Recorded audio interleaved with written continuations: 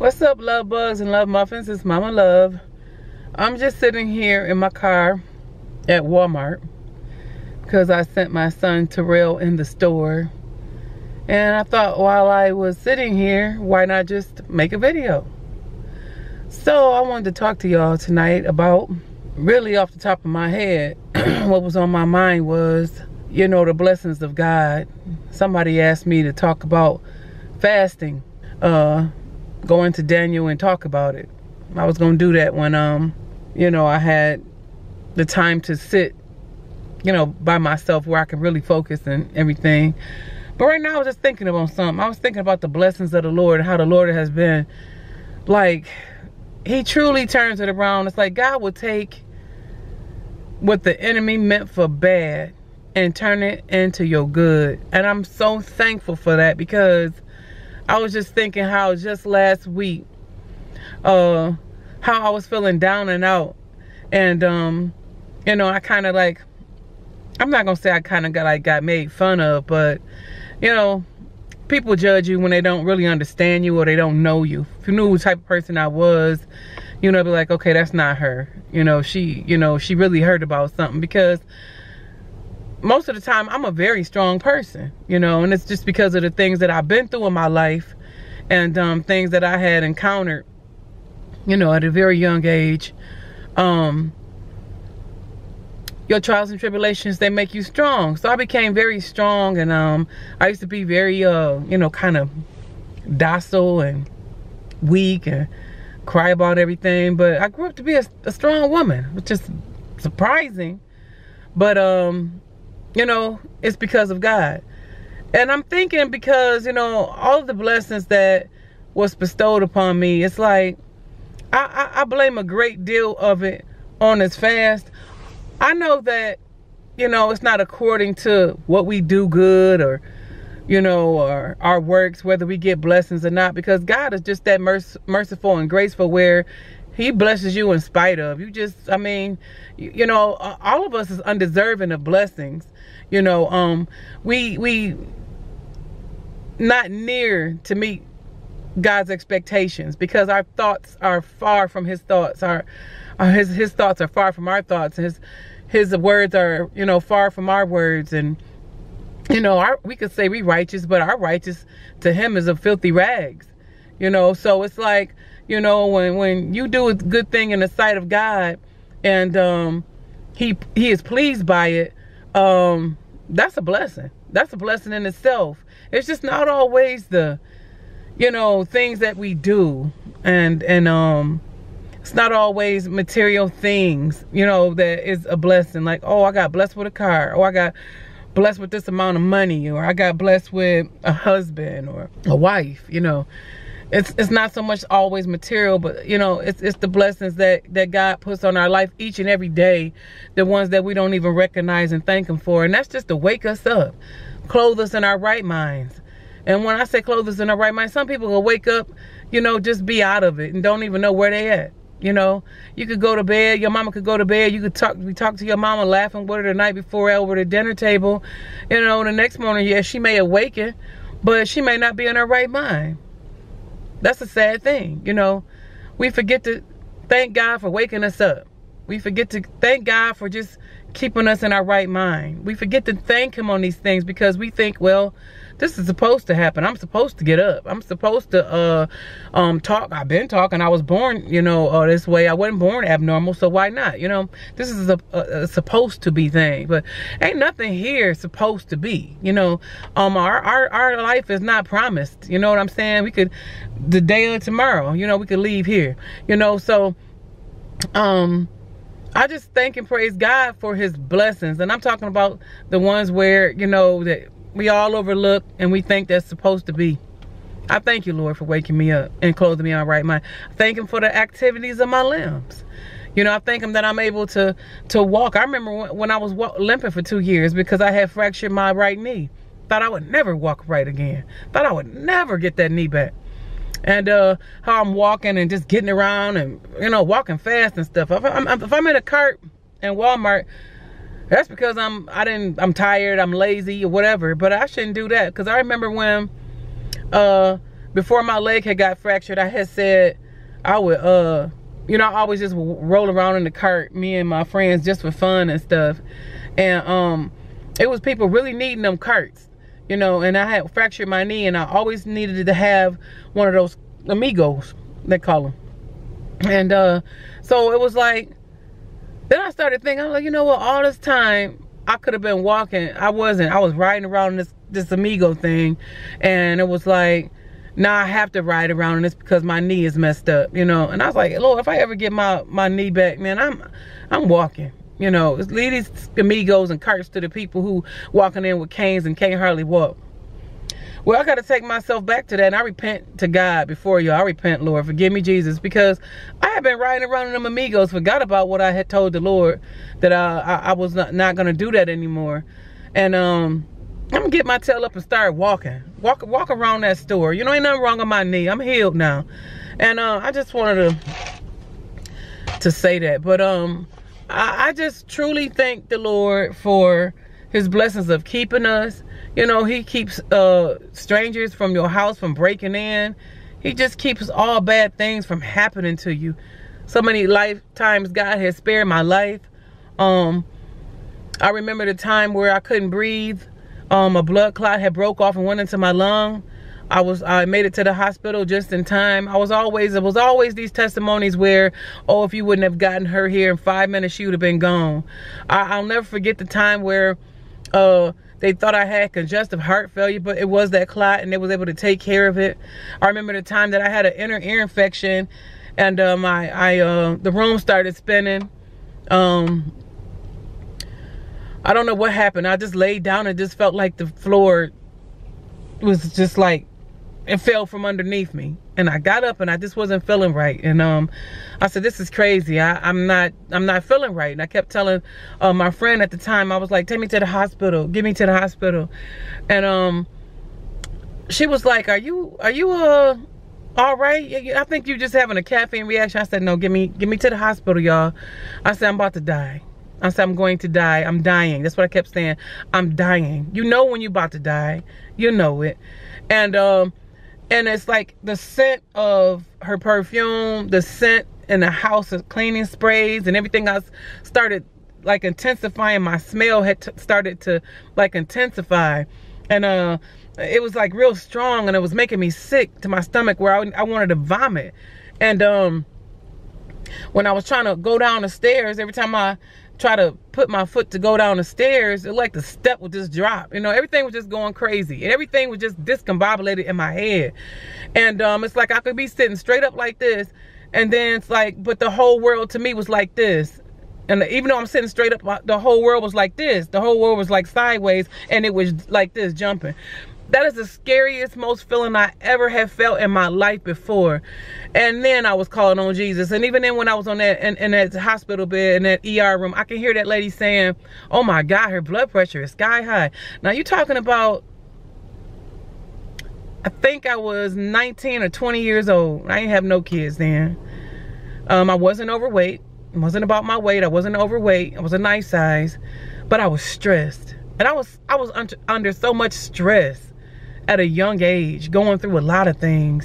I was going through things that I felt like grown-ups should have been going through. And I remember her saying her blood pressure is so high. Wow, they stuck something up under my tongue. I don't know. But I remember holding on to the hospital, the bed frame, the bed on the side, the hospital rails. And the room was spinning. So she said, man, why you holding on so tight? I just felt like I was just gonna fly away if I let go, you know. And it was like I was just didn't know that I was holding on to life. Didn't know I was holding on to my life. And all I remember was, I do remember repenting. I do remember repenting. I was like, Lord, forgive me.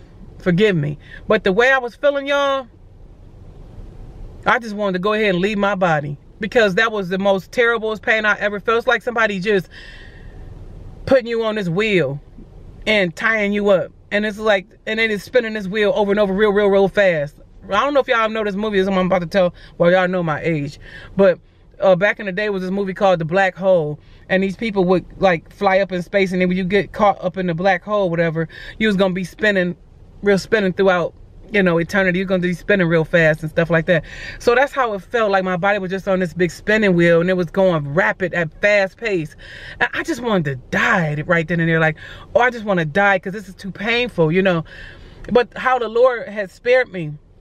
And, you know, I remember, like I said, I was repenting to him, like, Lord, forgive me for whatever I did. Because I'm about to leave here. I'm gone. And all I know is I woke up. I felt, I don't know, I must have passed out, but I woke up and I was up in the hospital room. I remember before that, though, they was trying to get me to sign these papers. They was trying to get me to give them permission to admit me. I wasn't in no shape, y'all. They was like, we just gonna have to do this. We're gonna have to just take this girl. We can't get, she's not able, she's not capable. So they put me in the hospital room, had put me up in the room. And I woke up and, you know, I was just slobbing out my mouth, and, you know, even the room had stopped spinning, but the world was still like this. The world was like still sideways, like. And I just remember this nurse coming in. She was so mean, because, you know, it's like she just took, it was Valium back then. She just took and jabbed the Valium in my leg. Like, she didn't even take her time. You know, you hold the skin or whatever.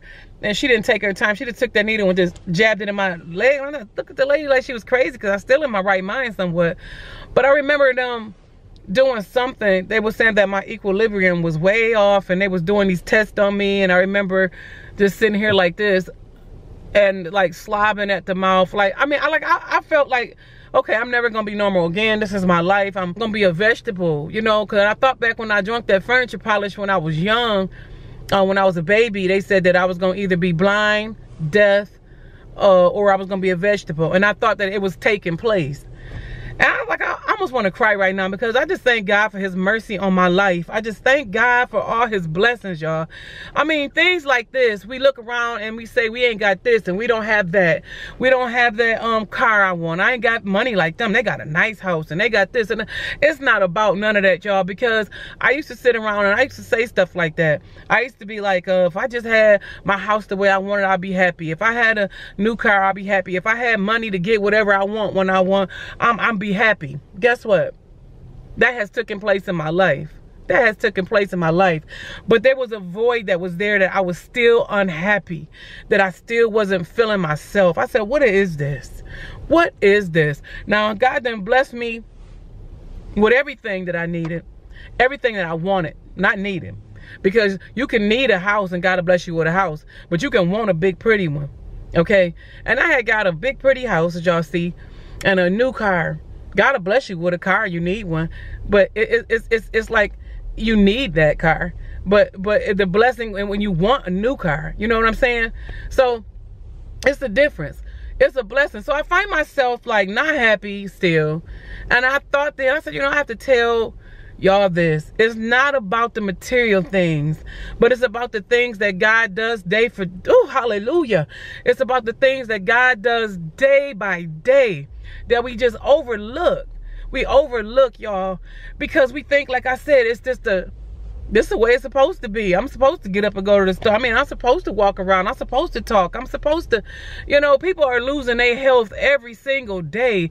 Just get up and thank God for the days that he strengthens you, for the days that you still yet able to see. There are people that I know have waking up blind. You know, had they sight before they went to bed, and you wake up, you still think it's dark outside, and you thinking, wait a minute, hold on. I know my eyes is open, but I can't see. You know, it's a blessing just in that. I'm just so grateful and thankful for the times in my life that I just knew, y'all, I was on my way up out of here. But God spared my life.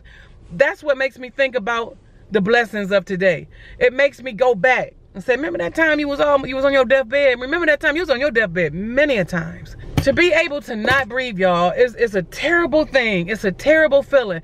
And for me to get out the car, just to walk from, you pull up at the hospital, you get out the car and you walk up to the door, and about time you get in there and they say, what are you here for? Here I am.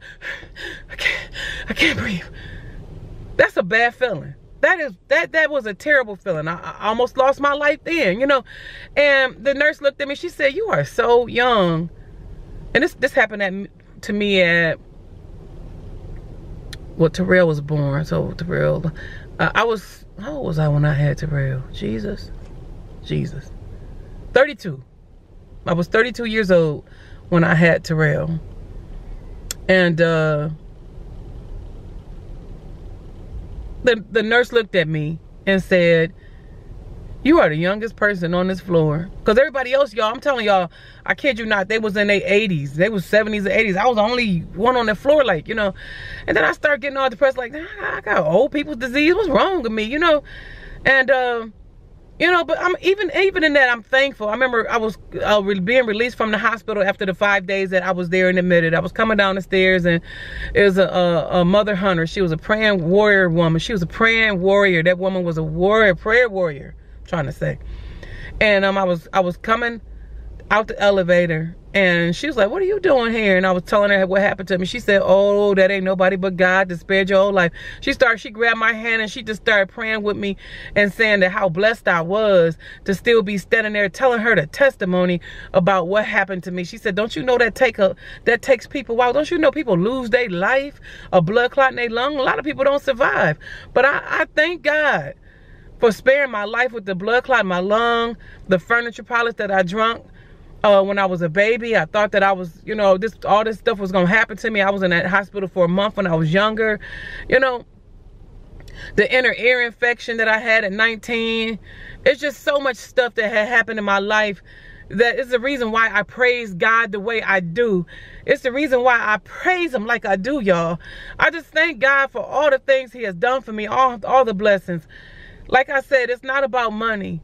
It's about favor. It's about favor of God. It's about his mercy and his grace. And foremost of all, it's about his love. It's love over your life, the compassion that God has for us, that agape love that he has. Is so much, it's like overwhelming to me sometimes that a God that, you know, sits high, looks low, he can love me. That he can love me. He hears me when I cry out. I thank and praise God for that. I'm not trying to get too excited, but I just think about it. You know what I'm saying? Think about it, y'all. Just think about it. It's the ones that we don't even count our blessings. That's what they're talking about. Count your blessings. Count your blessings, because a lot of people, they lose out. They lose out, and before you know it, it's gone. You don't have it no more. So while I still got the activities of my limbs, while I still got breath in my body, while I still can see and hear and talk, I thank God, and I give all honor to glory, all honor and glory to God for all that he has done for me. And I just wanted to tell y'all that it's the blessings. It's just the blessings that we don't look at as blessings. We forget. Don't always have to be materialistic. I just wanted to share that with y'all. And that's from my heart. That's from my heart. But I truly thank God. Oh my God. Y'all be blessed.